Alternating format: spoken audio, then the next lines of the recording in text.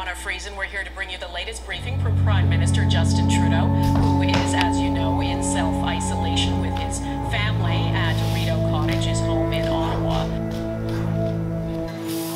Bonjour tout le monde. Right now, a lot of people are sitting around the kitchen table with bills, trying to figure out what needs to be paid and how to plan for the coming months.